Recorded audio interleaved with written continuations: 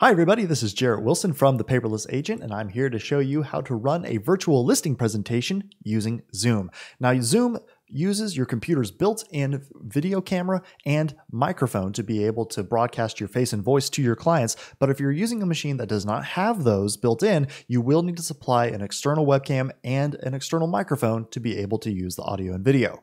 We also recommend that you set up some lights behind your setup. I have some lights behind my computer monitors right here to be able to better illuminate you on the call, and it not only makes you look clear, it also elevates the look and feel of this web meeting, since you're especially having to adapt to a virtual meeting space as opposed to an in-person meeting.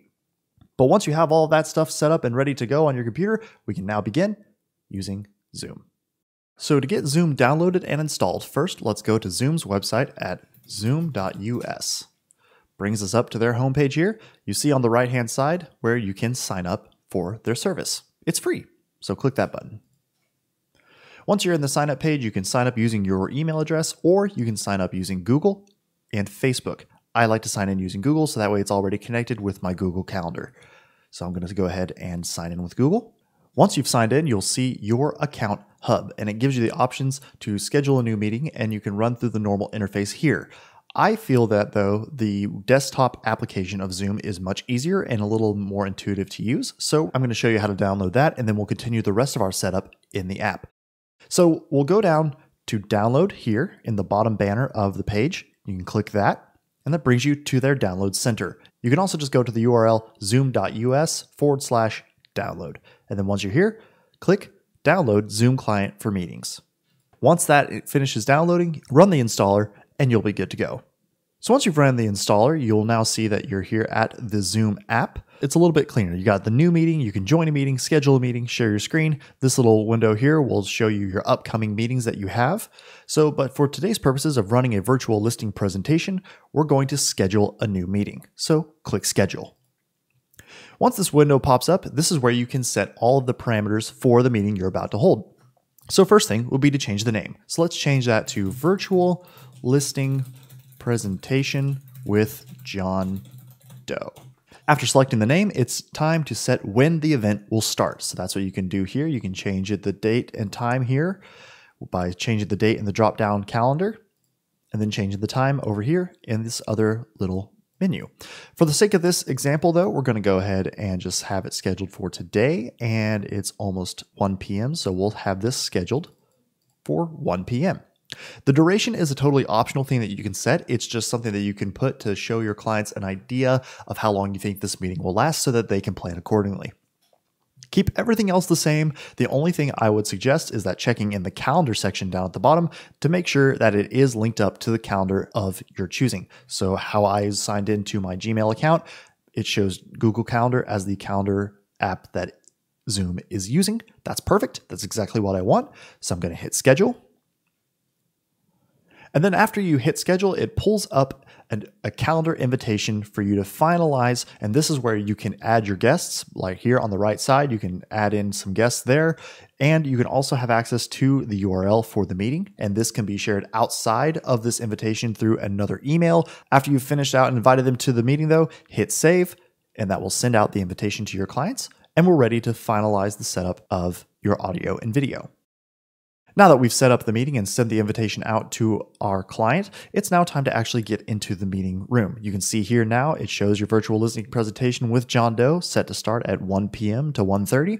It's starting now. So we're going to go ahead and jump into this meeting. So click the start button. The first thing you will see is it asks you if you want to join with computer audio. So you will hit join with computer audio. You can also hit this little tick box at the bottom of this pop-up to automatically always join by computer audio whenever you're starting a meeting. So that way you don't have to deal with this window every single time. But for now, let's just hit join with computer audio. Now it says you're using computer audio. You can see in this talking box at the top of the window, it shows my name, showing that I am the one talking. You can also see in the bottom left-hand side, this microphone icon. The green bouncing bar shows that it is picking up an audio signal, which is great. If you want to change which microphone input you're using, hit this little pop-up arrow right here, and you can select a microphone. Once your audio is set up and ready to go, then it's time to set up your video. The video automatically starts with the camera off. But when you're ready to turn on the camera and get going, hit Start Video. it will automatically use the webcam that you have selected for your computer. Hello, everybody. Once you have the audio and video set up, your client is in the meeting and you're ready to start the virtual presentation, you can show your presentation to the client by using the screen share function included in Zoom. So here's how we do that. In the bottom of the screen, you can see the share button there. Go ahead and click that. So once you're in the share screen, you have the option to either share a complete screen, which is the screen 1, or screen 2 if you have multiple screens, or you can share the applications themselves that you have open on your computer. Now, I would recommend going this route and showing only the application that has your listing presentation, be that Keynote, PowerPoint, or PDF Reader if you have your slides exported to PDF. Doing that will negate the chance of the clients accidentally seeing like your email or a text message that would come through or any other notifications. It's only going to screen share the application that you want to show the client. So in this case, I have my listing presentation here. Going to click that, click share, and it pulls it up in full screen. Now you see at the top, it shows you're sharing because you can have the stop share option here for whenever you're done. You still have your microphone and video controls here. Now, while you're here, you have complete normal control over the program that's showing off your slides. You can scroll through all of your slides. The video overlay here of your Zoom conversation is right here. Your client will show up under this. You can move this window to wherever you like on your screen. Move it to a separate screen if you have another one. But other than that, this is what your client is going to see. Your client cannot control your screen. They're only seeing it. So once you're finished with the screen share and you've gone through all of your slides, hit stop share. This returns you to the video view. You saw my screen just because I'm recording from my desktop, but it returns you to the normal screen where you'll be having just normal conversation with your client. And that's pretty much it. A couple other cool things that we can mention that I want to mention to you really quick is that if you want to save this Zoom meeting for a later date, so you can either go back and review it yourself or send it to your client for them to review, you can record the call. So in the bottom of the Zoom window again, you see the record button. Just click that before the call begins and you're set to go. And then once you're all done and finished with the presentation, you've said goodbye to your client, simply come to the bottom right-hand side of the window here, hit End Meeting, and then hit End Meeting for All. That closes out the presentation to both you and the client, and you've completed your virtual listing presentation using Zoom.